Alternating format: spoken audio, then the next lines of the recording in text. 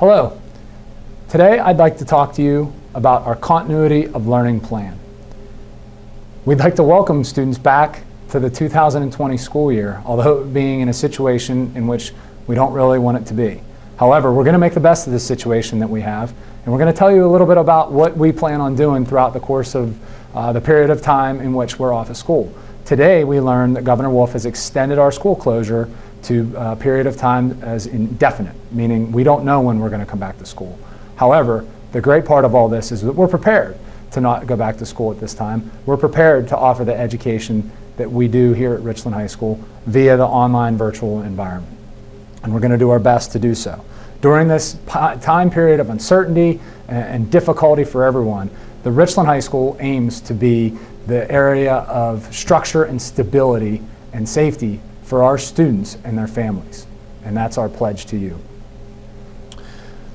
We know that you are not the teachers as the parents in the district, and we're going to do our best to make sure that our educational platform is giving to the parents and the students in a way that is very clear and understood and easy for them to work through during this time period. I would like to take a moment to thank our teaching staff and our administrative team for working so hard and diligently in getting this most difficult task off the ground and running.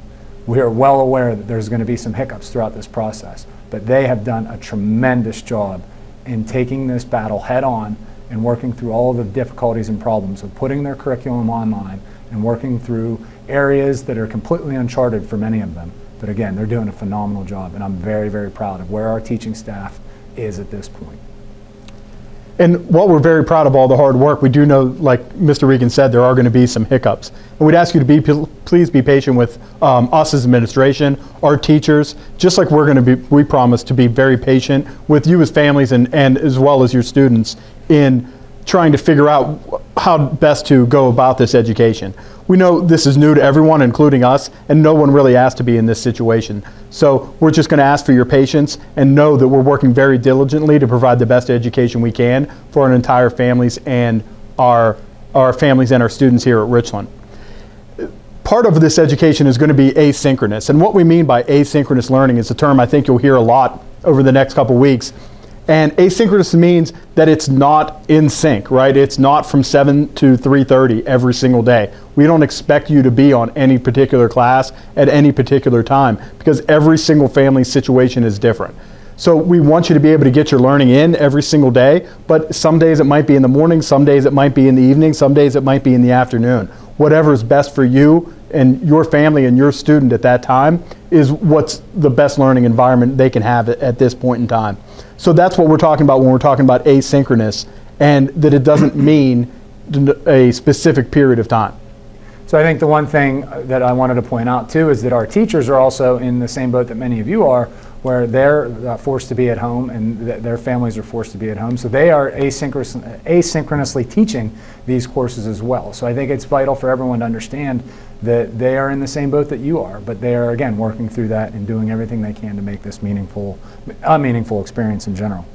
So one of the things that I wanted to describe for everybody, I know one of the big questions for students right now is our third 9 weeks and the fourth quarter itself. So we'll start with the third 9 weeks and how we're going to end the third 9 weeks and then move into that fourth quarter. Grades will count for the third 9 weeks up to and including April the 9th. However, our grading period has ended on March 13th. So to be clear with that, March 13th was now our end of the third 9 weeks. Any materials that a student may have that's outstanding, or maybe a teacher hasn't graded yet, or whatever the case may be, those items will be accepted through April 9th.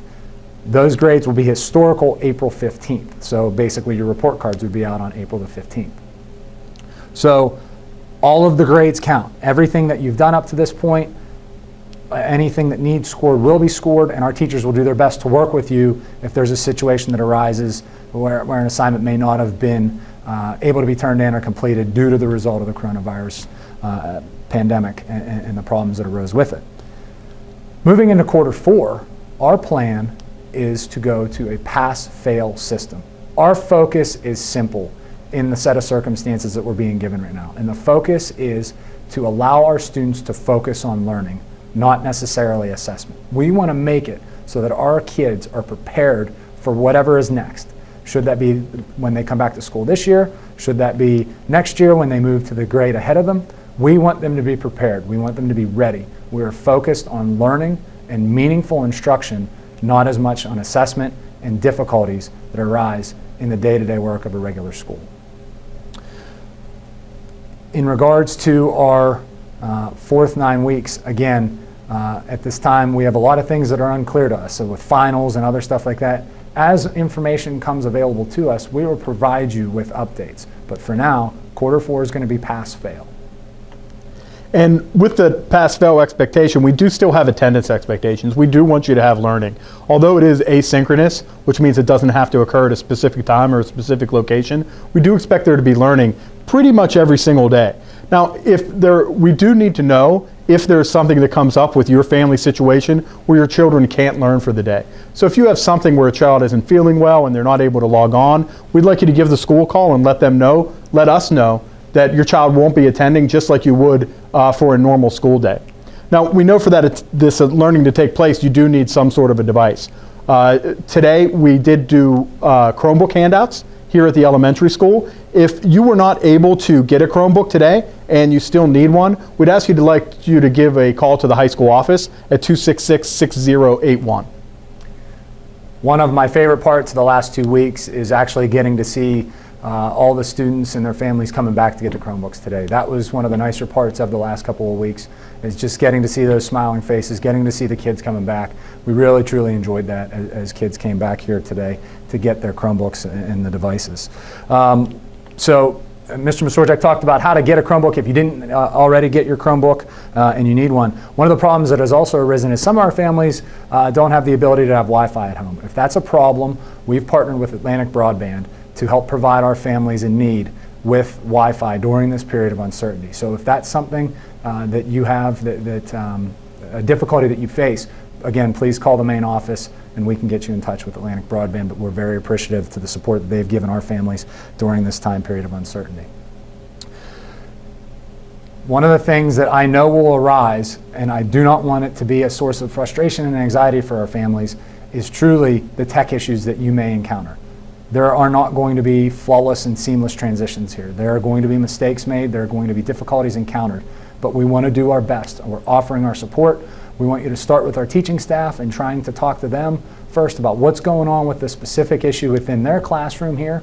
And if it's something that they cannot fix, then we can help you out, certainly as an administrative team or a technology staff here at the school district. So again, we do not believe that this is going to go off seamlessly. We are fully aware that we're dealing with some difficulties that will occur in every given situation, but we're prepared to help you along the way. We are going to be patient with you. We just ask that you're patient with us.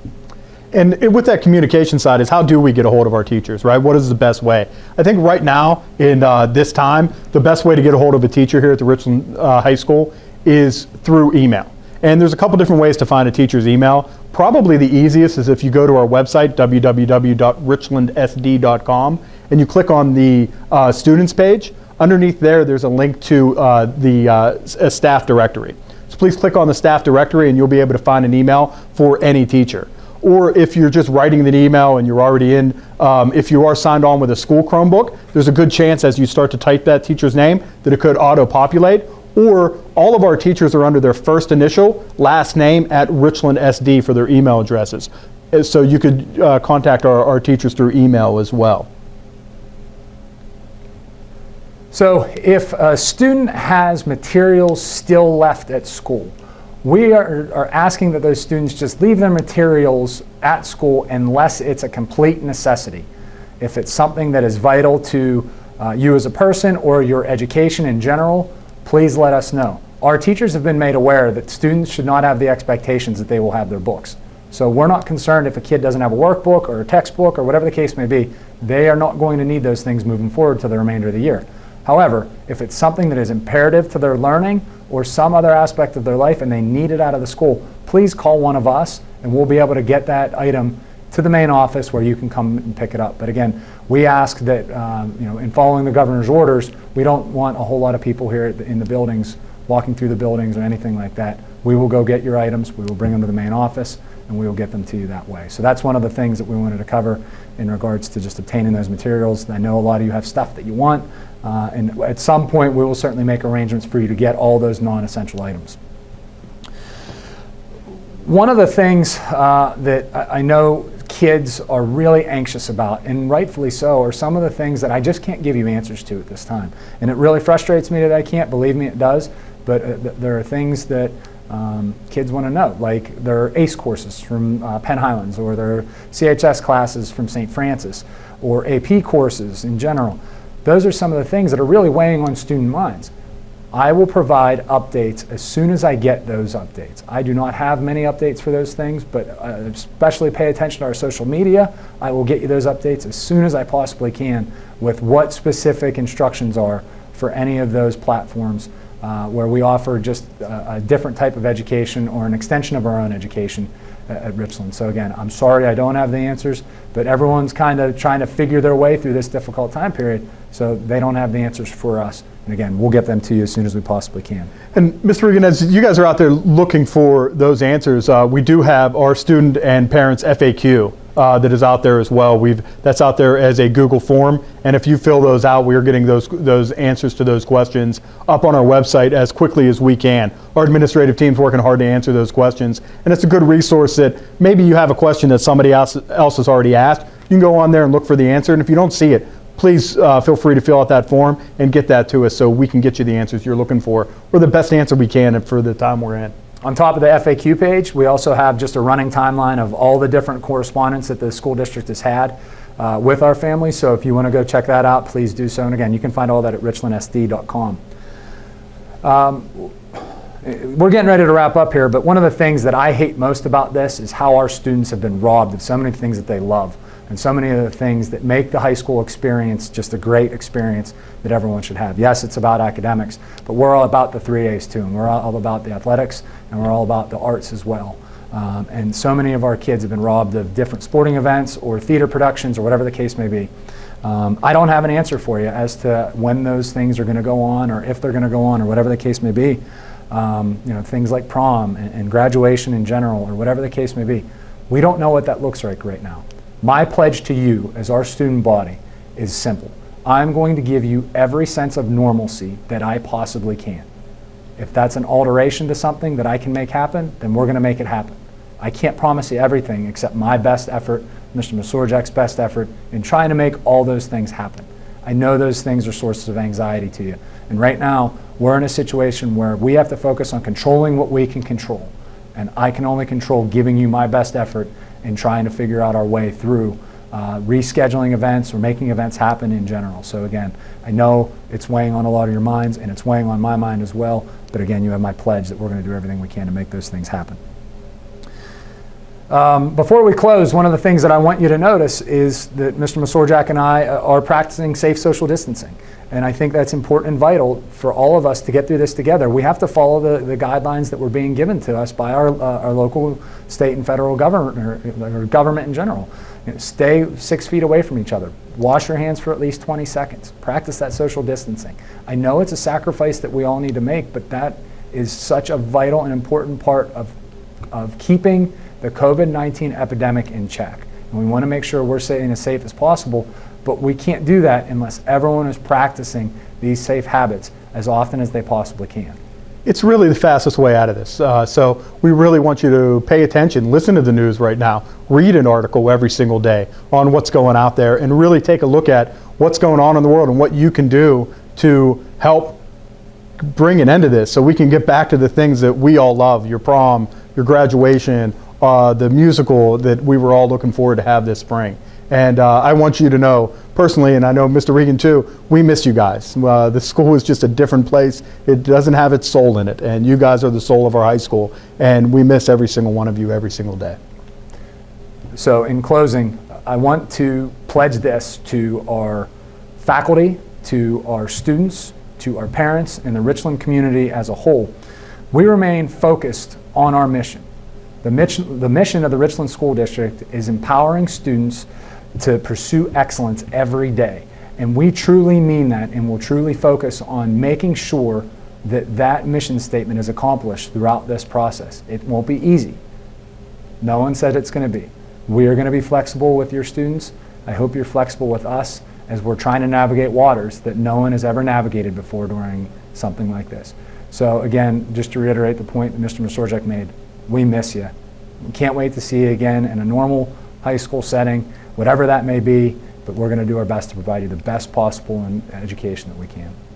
And I'd just like to add, I'm not sure if you could hear or not, but there was a cell phone that went off, and someone will be receiving a virtual detention for that. It was mine. Have a great day, everybody. See ya.